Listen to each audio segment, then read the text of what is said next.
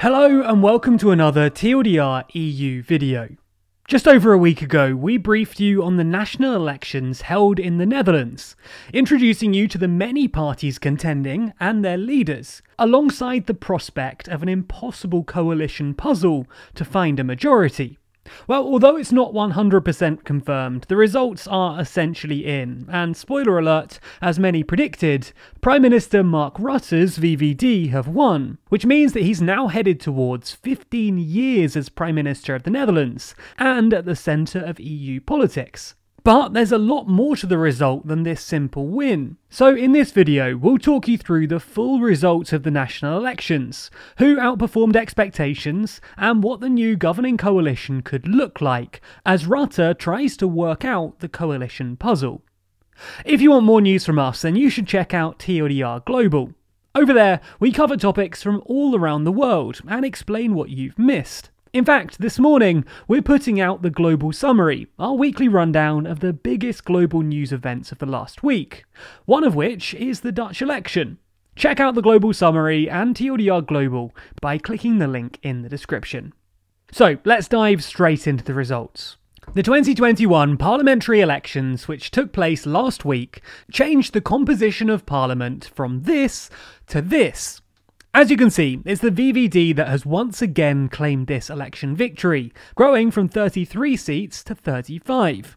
The VVD's campaign has clearly succeeded by focusing on Mark Rutte's capacities as PM. It seems that mainly his response to the COVID pandemic and his experience as the head of government may have resulted in the overwhelming support for him. This is not to say that Rutte wasn't attacked by his opponents though, questioning him on his party's role on healthcare, the administration's transparency, and the criticism of his recent COVID measures, especially the large child benefit scandal that happened under his watch, which may have caused many innocent parents to be pushed into great debt erroneously, which turned out to be quite a sticky point at several points during the campaign.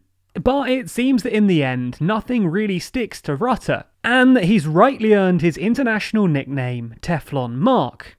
The VVD aren't the only important party here though. As expected, and as is always the case in the Netherlands, no party got a majority, which means that despite his victory, Rutte now needs to find his allies and create a large enough coalition from the remaining parties. As such, the race for second is always important, and it looked like it was going to be a close finish this time round, but ended up being quite a landslide. D66 performed exceptionally well, outscoring polling that granted them a maximum of 19 seats, with them ending up grabbing 23 and becoming the second largest party. This puts them 6 seats ahead of the right-wing nationalist PVV, who ended up in third place with 17, and the conservative CDA, who got 15. As a result, D66 now have some serious leverage in the coalition negotiations. Sigrid Kaag managed to appeal to a lot of the electorate and rally voters from almost every corner of the political spectrum, promising a clear alternative to the VVD's neoliberal tradition, combining an economic approach of restraint liberalism with a decidedly progressive agenda and greater public spending. As is always the case with elections, there were not only winners but also losers.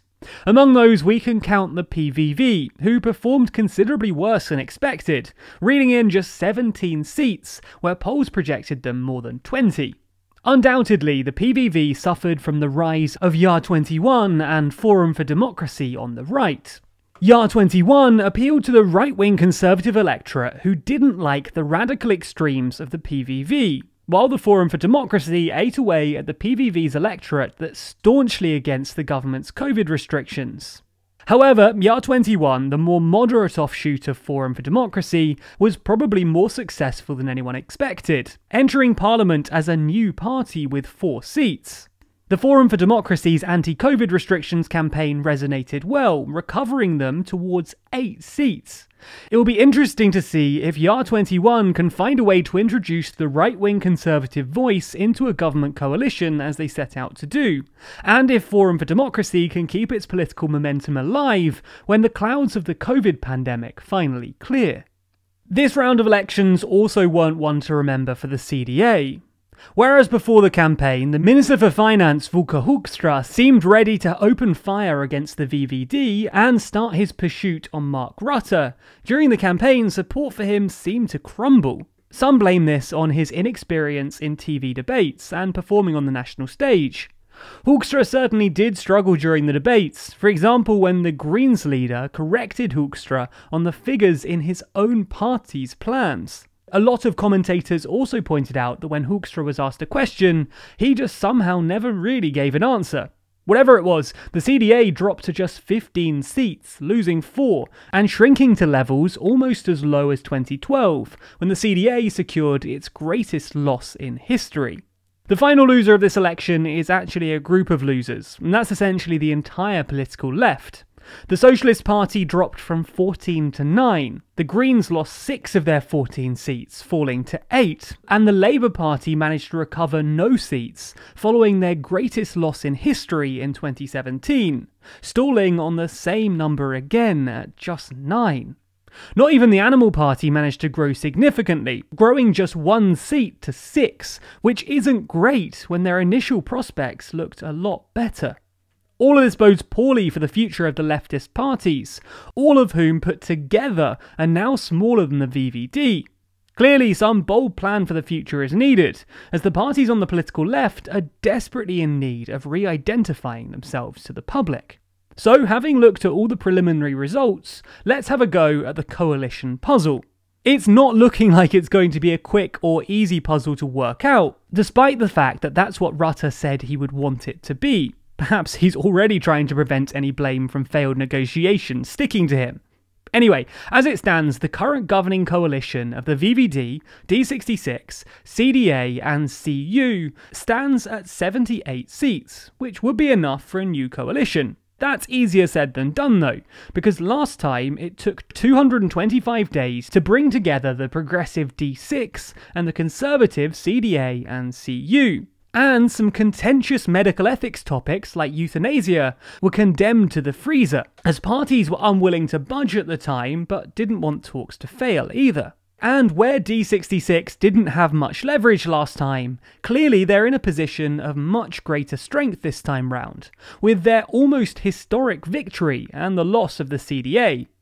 The VVD will undoubtedly try and bring together the same 4 parties, but it's quite likely that the D66 will not agree to a policy of picking things up where the previous government left them. D66 simply won't want to disappoint their voters who flocked to Carg's party because of their divergence from the Conservatives on climate, agricultural policy, and the medical ethics questions. So, imagining that D66 say no to Rutte's existing coalition. In that case, the VVD would be in a difficult spot. Although the VVD itself is very large, its counterparts on the right just aren't anymore. Granted, the PVV is still a large force on the right, but Rutte has consistently ruled out any cooperation with the party, because Rutte's of the opinion that they can't be trusted. When in 2012, the first Rutte cabinet with the CDA and condoned support from the PVV had to negotiate a second set of austerity measures in the wake of the financial crisis, Wilders walked away from talks. So it's clear that Rutte is highly unlikely to go back on his promise to never work with the PVV again. And on top of Rutte's resentment is also the issue of the PVV's most extreme anti-Islam agenda. So without the D66, the VVD is out of friends on the right and the centre. This means that D66 might be able to force the VVD to make new friends. For example, the VVD may try and persuade the D66 into a coalition of VVD, D66, CDA and Volt.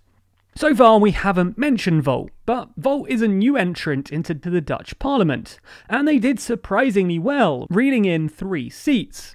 Volt is the Dutch version of the pan-European party of the same name that's acting in the European Parliament, and as you might expect, they're heavily in favour of the EU and bear a lot of similarities to D66. The problem with this coalition, however, is the great political divergence between D66 and the CDA. The former has grown and the latter declined, so D66 may be in a stronger position to refuse too many concessions to the conservative CDA. And as we mentioned before, the differences between the two are greater than ever this time. So while the VVD may want the CDA in a government, it's by no means a given that D66 or the CDA will even come to an agreement. If this fails too, which it very well may, the VVD seems to be a bit out of options. At this point, D66 may try and persuade one of the leftist parties to join. It would most likely have to be the Labour Party, which is the most centrist of the groups on the left. However, the VVD, D66 and Labour together only have 67 seats, which clearly isn't enough.